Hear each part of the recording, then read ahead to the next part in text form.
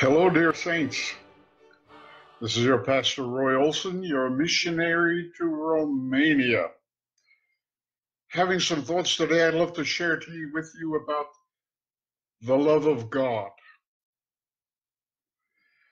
The love of God, the psalmist said, is greater far than tongue or pen can ever tell, even though we've tried to describe it and write about it and sing about it. The writer says it goes beyond anything that we can even write or sing about. And the Bible speaks about the love of God so much that it's like a liquid gold. The gospel message opens up with, "For God so loved the world." It's not talking about planet Earth, it's talking about the inhabitants of planet Earth. That means you.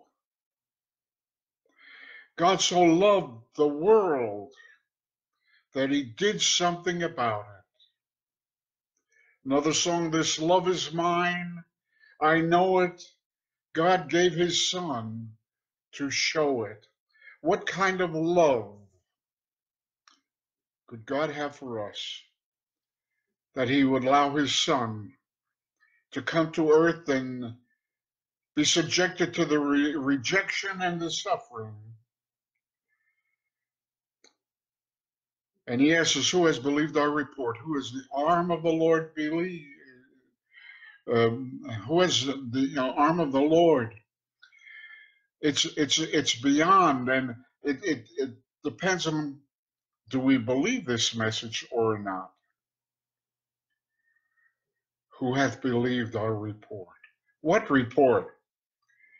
Well, the report of the love of God, the power of God, the strength of God. We're focusing today on the love of God. Trying to describe the love is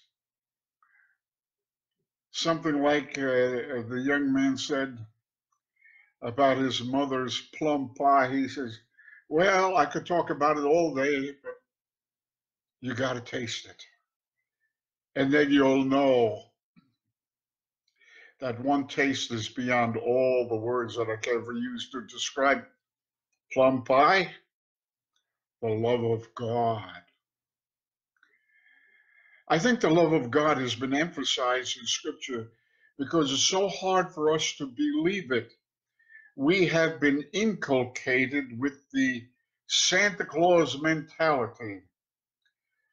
Gonna find out who's naughty and nice. If you're naughty and nice, you get nothing. But if you've been Mr. Goody Two Shoes, you get a gift. But the Bible reverses that and says, before we knew him, God loved us.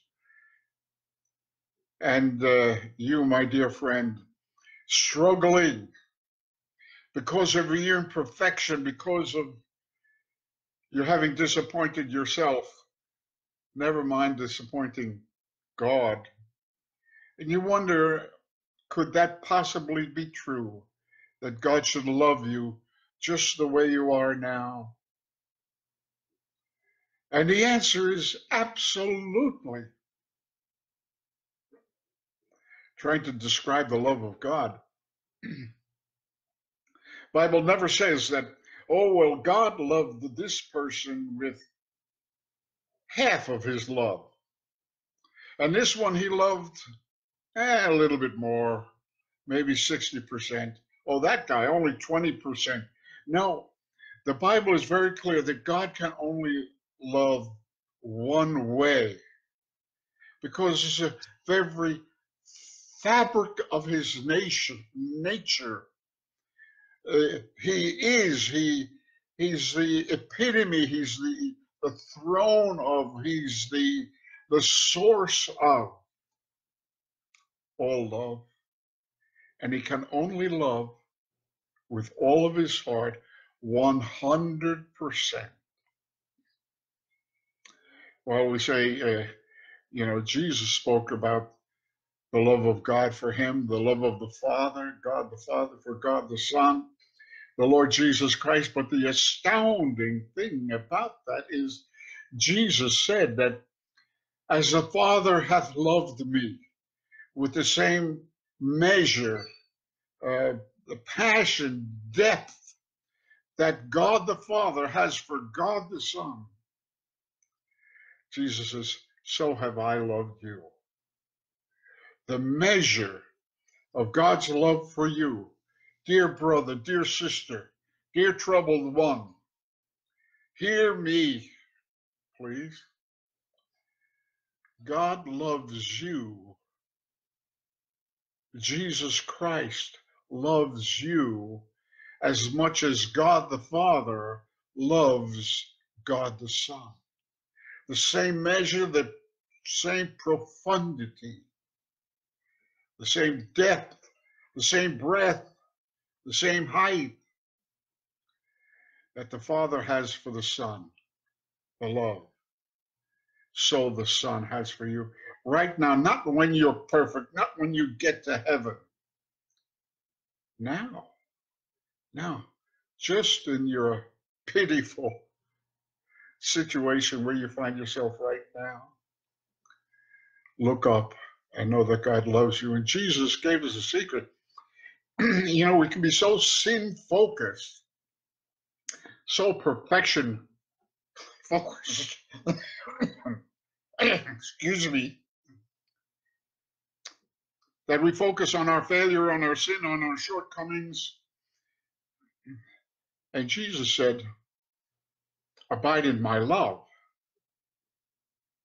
Abide there, stay there, think about it, study about it, pray about it, believe it, study the scriptures about it. The love of Jesus Christ for the world, yes, but for me, for you personally. Well, Roy, how can God love somebody imperfect? Well, if God loves the world, the only kind he's got in the world is imperfect people.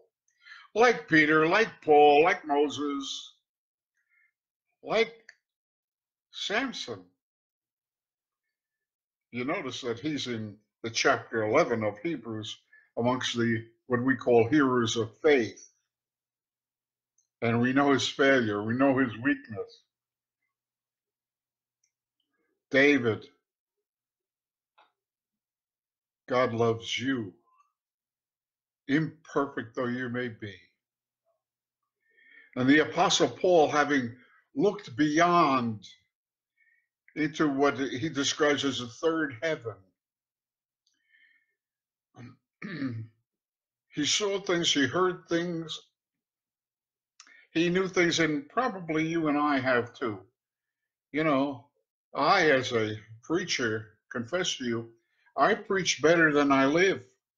I know about the depth and the breadth and the height of the love of God. I know how to walk. I've been in the presence of God. I have lived there. I have seen, I have heard. And I wish I lived there all the time, every day, 24 hours a day. The fact is, I don't. I want to, but I don't. One day I will. But like the Apostle Paul, I press towards the mark. Dear sister, dear brother, you press towards the mark. You know something, you see something, you've experienced something, and you lament the fact that you're not there 24/7. And he pressed toward the mark. What? That high calling of God in Christ Jesus. What is that? Christ in you, the hope of glory. The eternal measure of God's love. How long will it last? He said, I've loved you with an everlasting, repeat, everlasting love. That's how long he will love you. Oh, Pastor Roy. Oh, I get so many oh, Pastor Roy. In fact, I even give myself some of those oh, Pastor Roy things also. But it gives me great comfort to think about my own love for my children. 3 children, each one so different. One brings me joy, and others less so. Do I love any one of them less? No, I don't. I don't. Well, they misbehave. Yes, I know. Gives me pain. But do I reject them? Not on your life, boy. They're my flesh and blood. They're my children. You are God's child.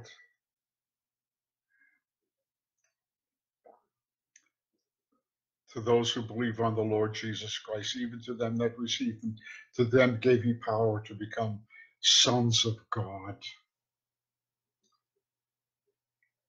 I have loved you with an everlasting love, the Lord said. How long does an everlasting last? Forever, of course. And then what is the depth of it? It's infinite in nature. There can exist no greater love than the love that God has for his children and you in particular. Take it home, bank on it, trust it, believe it. And as Jesus said, abide in it. Don't abide in your sin and your shame and your inadequacy. Abide in his love. The love of God that's shed abroad in our hearts by the Holy Spirit. If we live that way, we will love that way, because out of the abundance of the heart comes the love of God. We love him because he first loved us. So, dear friend, I'm thinking today about the love of God. Yeah, think about the love of God for me, because sometimes I don't feel very adequate. But he loves me. The love of God is greater far than tongue or pen can ever tell. It goes beyond the highest star. It reaches to the lowest hell. The guilty pair bowed down with care. God gave his son to win. His erring child he reconciled and pardoned from his sin. Oh, love of God, how rich, how pure, how measureless, how strong. It shall evermore endure, the saints and angels' song. Thanks for listening, dear friend. God bless you. Remember, God loves you far more than you can even comprehend. And to know the love of Christ that passes knowledge. Abide in his love today. God bless you, and I'll be back. Goodbye.